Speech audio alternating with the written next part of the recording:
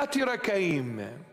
Thyatira is the 12th, 13, 14, 15 century, the medieval ages. Thyatira means, that's where the English word comes from, theater. And who goes on that theater, on that stage? Actors. So what is theater, my beloved? Or, in other words, who is an actor?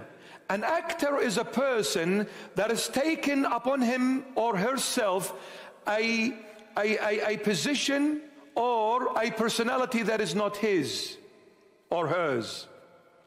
Example. In reality, that person could be a teacher. But on stage, when he goes on the stage to act, they give him the role of a king.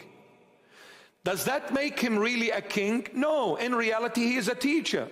But during that act, in that theatrical stage, he is a king. Now, if that person believes that he's a king, he is deceiving himself. You're only acting it. Therefore, who is an actor? An actor is a person that reveals himself to the world, which is not the truth, not the reality of life or of that person. He shows himself as someone else that he is not. If you're a teacher, you better show the world you're a teacher. Don't say I'm a king. Theatrical, my beloved, is when the church acts on one another. Meaning, I am faking it.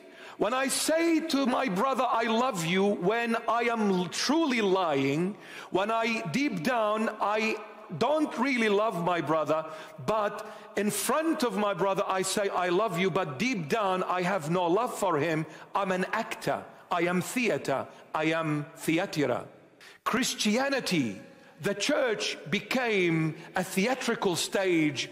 The children of God began acting on one another, faking their true identity. And you want the Lord not to be angry? My goodness. We keep on talking about love. Where is it? Where is it? Where is it, my beloveds?